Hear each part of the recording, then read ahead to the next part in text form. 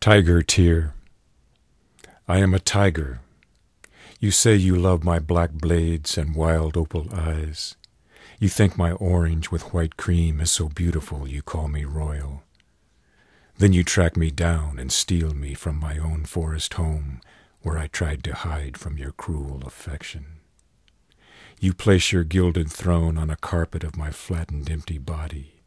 You wipe your feet on my soul. You proclaim my fur and fangs a symbol of your nobility. You put my brothers in prisons and my sisters in roadside attractions. Soon not a trace of my footprints in the wilderness will ever be found. When the last of the tiger is gone, you will cry out, "How could this happen?"